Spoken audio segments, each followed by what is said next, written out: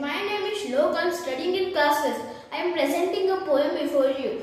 My poem title is The Lazy Frog, Unit 5.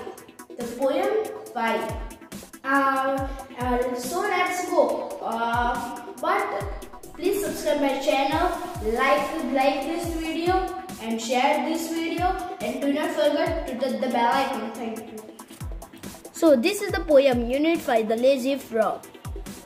Fred is a very lazy frog who lies all day upon a log. He always manages to shirk doing a single stroke of work.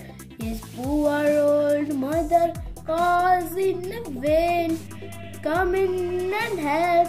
He does not bother to move 2 inches, much preferring to be extremely hard of hearing. He lies there is a silent heap and stays conveniently asleep.